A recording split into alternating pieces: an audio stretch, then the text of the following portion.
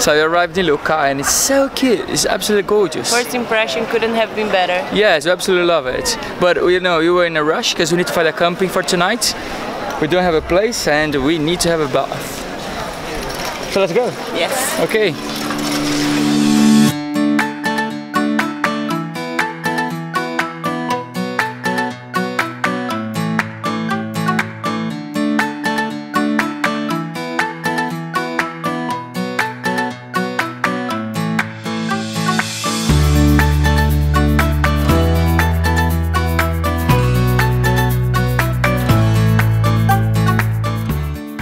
We arrived in Lucca and rested for the day.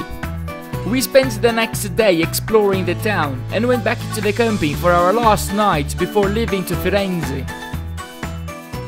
So here we are in Lucca on our last day. We're about to head towards Florence. And how did you find Lucca, Chi?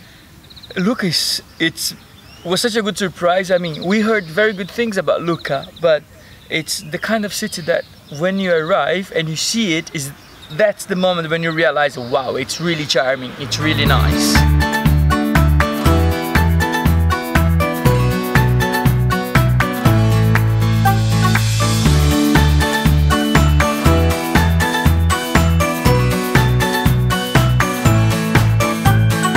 It's really unique, like I never seen a city like that here in Italy before. Nowhere actually, but it's all walled and the city center is so well preserved, so you have those little alleys that you can go through and very charming restaurants and bars and very old constructions, museums, churches.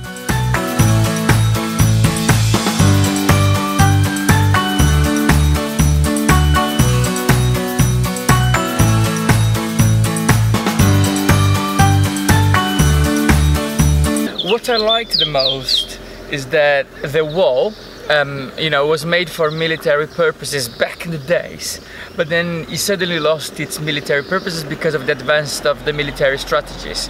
And then they constructed a park on top of the wall, and up to date you can go around the city on top of the wall, which is kind of a park. And you know, there's a cycle path and you can do some jogging, trekking. Because it's very large. Yeah, and there are some places for children to play, you know, and you got a nice view and the sunset from there is absolutely astonishing. Yeah. So that area of the city around on top of the wall, it's so beautiful. You have more than 4 kilometers to explore around the city, so it's a really, really nice area. And also it's one of the stops from pilgrimage, so it's on the route from the Via Francigena, it's a road that takes to Rome, similar to Santiago de Compostela. And people normally stop in Lucca and to go to the main church, to the main cathedral, where there is a cross where pilgrims, you know, the faithful people go to see it. The entrance to the main cathedral, it's right there by the side of it, and you gotta pay 3 euros even if you want to go there just to see the cross. Residents of Lucca province don't pay, but you gotta show your ID. So 3 euros is not too bad. Yeah, the other cool thing is that although there were some people and some tourists, it's not that crowded, so you have a feeling that is even more original. I don't know if it's because we are in the low season, but it's not super crowded. Yeah, but we did see lots of locals. We met lots of locals, so there is a local life, and even the nightlife is quite lively, you know, and the price is not too exorbitant, it's not very high, and according to us, it's because there is a local life, so they don't have to put the prices high up. Yeah. We did 2 aperitivos for like 4 euros and 5 euros, and both were very nice. And it's a day trip from Florence, so if you're going to Florence you have to come to Lucca. Don't miss, they have a train station here, it's very easy to access, so don't miss Lucca.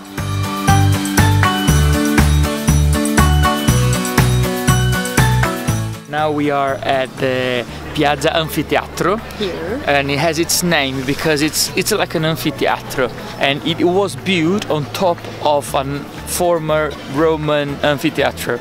So you see it's all surrounded, and now it has all these restaurants and all these places, and at this time it's pretty cool to come at night.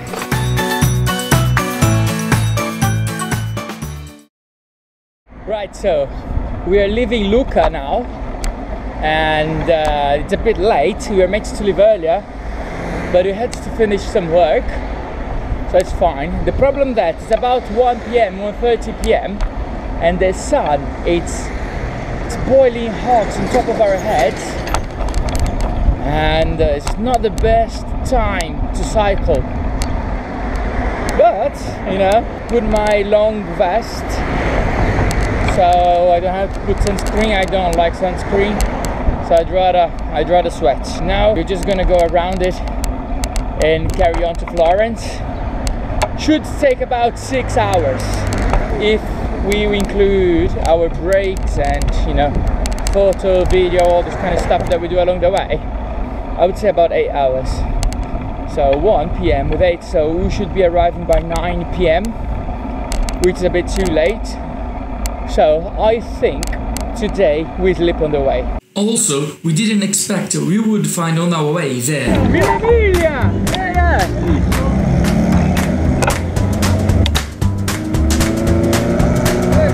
Grazie! Mille Miglia is an open road race in Italy. From 1953 until 1957, the Mille Miglia was a proper championship, having Alfa Romeo as the manufacturer with the most wins. After 1977, the race was reborn for classic and vintage cars, limited to cars produced no later than 1957, and also to cars that had attained or registered to the original race.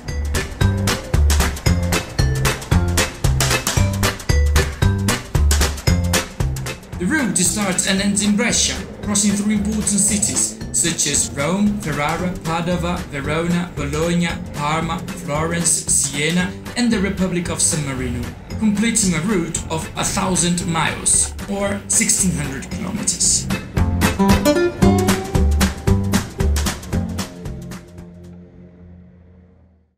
Yes, we didn't stay on the way, didn't have to sleep on the road. We made it to Firenze.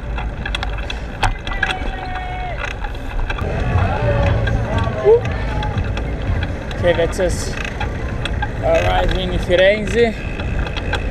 We are about to cross the first entrance. Unbelievable the amount of cycling today, but we made it. We made it to Firenze. Okay, now just watch the cars.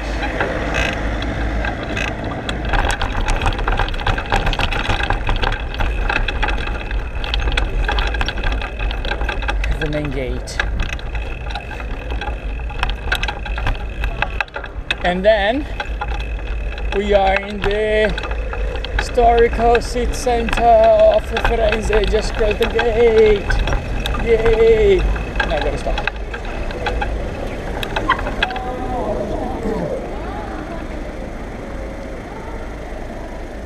Yes.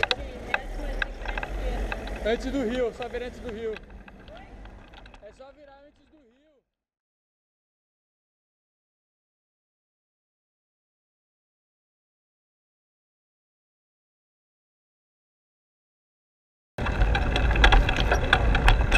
Ow, my ass.